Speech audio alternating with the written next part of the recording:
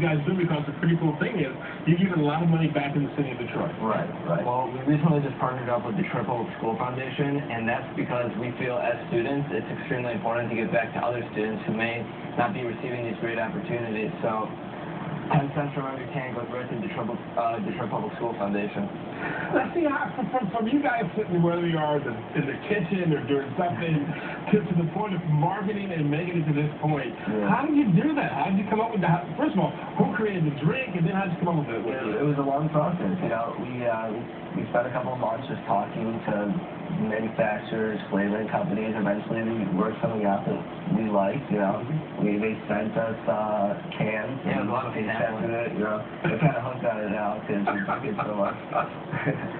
So it was just a long process, and here we are today. We found the right people. You know, for two guys who are in high school, I mean, to come up with a finished product, this is pretty amazing, because not only that, but it looks like it's a great concept when it looks.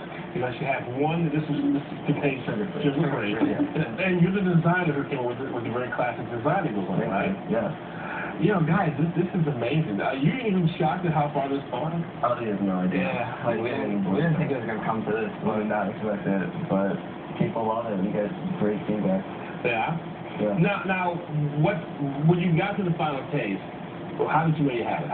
How did you say finally? Well, it wasn't even us. It was just we were giving it out to our friends. We were giving it out to people we know, and then when they tasted it, they're like, "Yeah, this is it." Right. Exactly. Yeah. Now, when you talked about you taking it around, you got some input from a lot of different businesses. How receptive were they from you guys, knowing that hey, this still could be our competitors? Yeah. Well, for some businesses, we didn't even tell them our age, so they it was just kind of like our little secret. Over the email, they don't really know yet. But